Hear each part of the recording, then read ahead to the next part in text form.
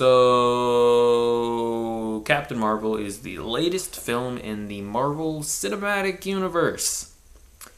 And yeah, it's okay. It's not great, but it's not awful either. It's definitely lower tier Marvel for me. Like it's not a Captain America Civil War, it's not a Guardians of the Galaxy, but it's a Thor 2. It's an Ant-Man and the Wasp. It's still good. It's just I didn't love it like I wanted to. Um, but anyways, I guess I'll start off with Brie Larson. I thought she was decent in the movie. Watching the trailers, a lot of people's, I guess, worries or like their complaints were that Brie Larson seemed a bit too stoic and serious, and it's literally the opposite in the movie. She's like snarky and like always trying to be funny, and a lot of the humor does fall flat. But if you were worried about her being too serious, don't. It's literally the opposite in the movie. And yeah, she's fine. Samuel L. Jackson is great. It's actually pretty impressive. Like I think this is the first MCU movie where they've done the whole de-aging thing, and it lasted throughout the entire movie.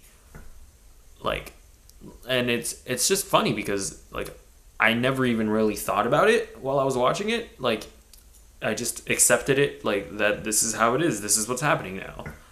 And yeah, like that. Samuel L. Jackson was great. Jude Law was great. The cat. I know you've probably been hearing a lot about the cat. The cat was good. Yeah, it's just. I mean, I don't know. Like, there wasn't necessarily anything wrong with the movie. I mean, there's a few pacing issues. I think the first act it's a little weak, but it's definitely a movie that gets better as it goes along. And it's just like, I don't know. There isn't a whole ton that I necessarily didn't like. It's just that there's not really anything that I absolutely loved. I didn't absolutely love the humor. I didn't absolutely love the action.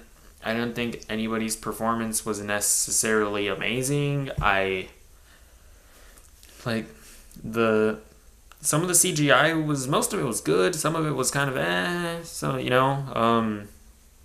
yeah, there's just nothing amazing about this movie. It's all just pretty good. Yeah, and I mean, so yeah, I don't know. It's kind of hard to talk about it without spoilers, without spoiling it, because this is definitely a movie. Although I will say, the movie takes a turn that I did not expect. Like, there's a point in this movie where I was like, oh, did not see that coming. Like, I genuinely did not see that coming. It's like, so this is what this is, right? And yeah, there are things that they do here where I didn't see it coming, and it was a genuine surprise, and I definitely appreciated that. So yeah, I don't know. Actually, when we're talking about things I didn't like, some of the things I didn't like is that you kind of find out where, like, how certain things that like how they came to be. And there's one in particular that I think is really stupid. Although there is one that I suspect a lot of people aren't going to like, but I actually do. I actually enjoyed that. Obviously, it means nothing if you haven't seen the movie, but like they try to give you like origins of certain things that you've seen before, and some of them work, some of them really don't work. Yeah. So yeah, just know that there's gonna be a lot of fan service in this movie. And yeah, there's a lot of like feminist SJW, whatever, like, I'm a strong, independent woman. I don't blah blah blah blah blah blah. Like there's a lot of that. Obviously, there's gonna be a lot of that in the movie. It doesn't personally bother me all that much. Like it's not like in your face all the time. It's they're really just like certain like some scenes where stuff like that happens, but it's really not that big of a deal. I don't know. Yeah, I don't know. At the end of the day, it's just kind of a movie to me.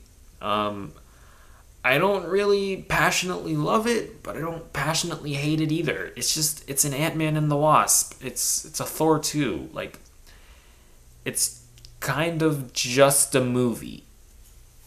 Which, I don't know, maybe like I was expecting for it to really surprise me, right before Endgame. Uh, it's just kind of a movie. So yeah, that's I guess my thoughts. Yeah, this is the end of the spoiler free review. From this point forward, I'm going to talk about some spoilers. So if you haven't seen the movie, just get the fuck out. Okay, are you gone? All right. So the first thing I want to talk about in the spoiler section are the whole squirrel thing. Like, I thought they worked really well in the movie. I genuinely did not see them being the good guys coming. Like, that was a genuine surprise. And at that point in the movie, I was kind of like just passively watching it, and at that point in the movie, that actually like made me perk up and be a lot more interested in what was coming. Like I kind of already knew that Jude Law was going to be the villain just because like those reports had been circulating already, but like I expected him to end up being a Skrull, and they kind of they took me by surprise there, which I thought was pretty cool. And yeah, so in this movie, they do show how Fury loses his eye. And I think, and it's because the goose, he scratches his eye out, right? And I haven't really seen any reviews yet. I anticipate a lot of people aren't gonna like it, gonna like that, but I actually kind of appreciate that because, I kind of like them subverting your expectations, right? You kind of expect it to be have had happened in this big dramatic fashion, right? In this amazing heroic act that he committed, he loses his eye, and I kind of like that they subverted your expectations a little bit. It was just a cat or the Flurgan, right? Just a little cat scratching his eye out, and I appreciate that. I thought that was pretty good.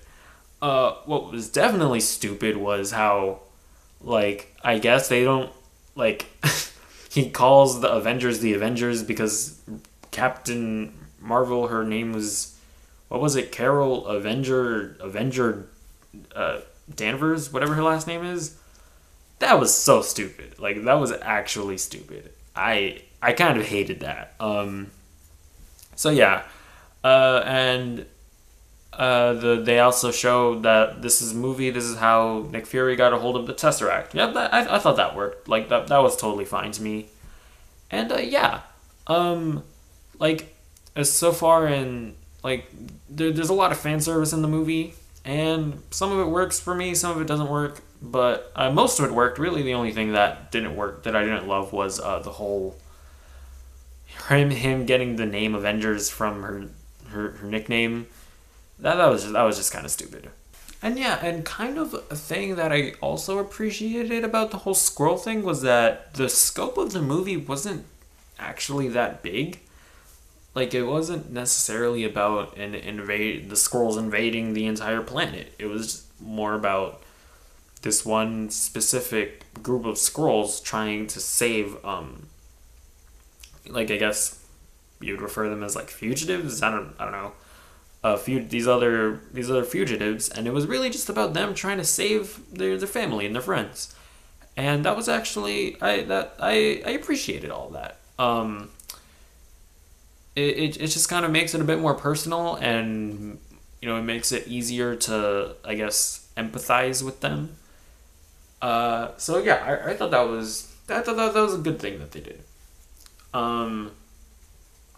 Although I did think it was kind of stupid when oh yeah, I didn't even talk about her friend, which, like, that's where a lot of like the the whole feminist thing. I'm a woman. I'm an independent woman. That's where a lot of that came from.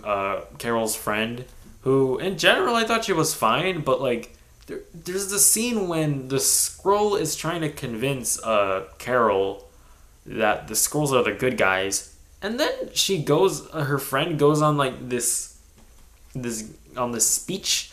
She says this speech about how you're Carol Danvers, you're not the Kree, you were my friend, you were the most amazing woman I've ever met, and it's like, what does that have to do with the Skrulls?